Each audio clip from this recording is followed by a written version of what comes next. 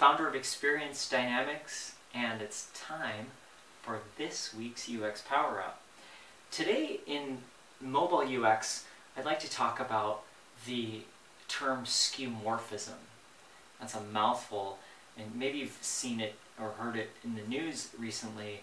Apple is a company that's known to put out a lot of skeuomorphic designs, and these are designs that use visual metaphors that mimic real-world objects, you know, like a leather or a wood kind of grain, something like that. And one of the things that's been in the news lately, and it seems to just, the story keeps getting recycled, is that Steve Jobs really liked skeuomorphism, and that now that he's gone, Apple has kind of like killing that, or removing skeuomorphism as a design approach in their interfaces. So I personally wanted to share with you that I actually think skeuomorphism is fine, and it's not something that should, to me it's not like, oh, you should get rid of it. Skeuomorphism can be very, very helpful to carry metaphors, to carry real world metaphors over into the virtual space and into the mobile space. And things like a spin wheel or a pie menu, that you might have something similar in the real world that you bring over that metaphor, the interaction with it. But some visual design and some skeuomorphic stuff is just inappropriate and just doesn't look very nice. So to me it's more of a case of what's tasteful or artful and what's not. So I think it really, really depends on how you're trying to use it and what you're trying to use it for. I think that there are 3 benefits of skeuomorphism, and I'd like to share those with you. So the 3 things that I think are potentially beneficial to skeuomorphism are, and these are kind of like tips or benefits, if you will, of what good skeuomorphism can do for a design. First of all, it should be subtle, and it should indicate subtlety. So if skeuomorphism is the most obvious thing you see, like if you look at a design and you go, oh my god, that's such and such, and all you're thinking about is the real world object, to me that violates subtlety. So skeuomorphism should just kind of sneak in, and then maybe you notice it, maybe you don't.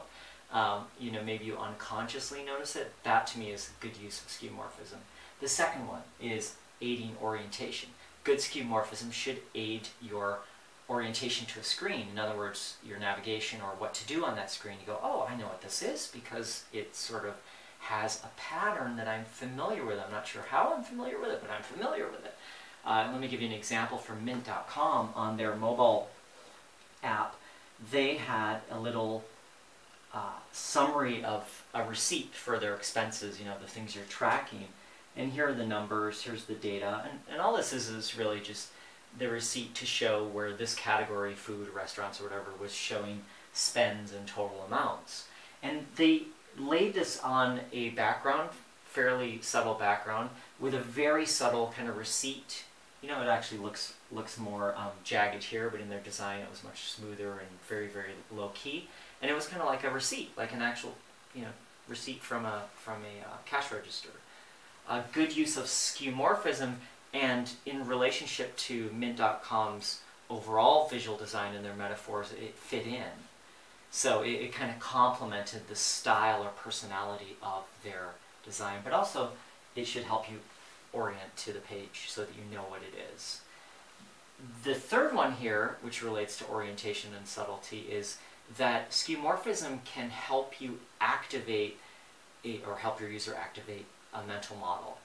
Let me define mental model real quick. So the mental model is the assumptions, expectations, beliefs, kind of the baggage, if you will, that a user brings to your design. That's their mental model, kind of their set of expectations, assumptions, and so forth. So skeuomorphism can help kind of get you in that feeling of familiarity, or help your user go, oh, I know what this is, because it kind of reminds me or looks like XYZ. Again, I think it's a case of whether it's appropriate to do it with your design, whether it aids, the personality, the orientation, if you can keep it subtle and it doesn't get in the user's face, and thirdly, if it helps activate a mental model in a way that's elegant, that isn't disruptive, then good reason to use it. So those are the reasons why I think skeuomorphism won't go away, shouldn't go away always, and just to give you a little bit more insight into that as opposed to the tabloid version of, you know, kill it, keep it, kill it, keep it. Anyway, happy UXing. Take care.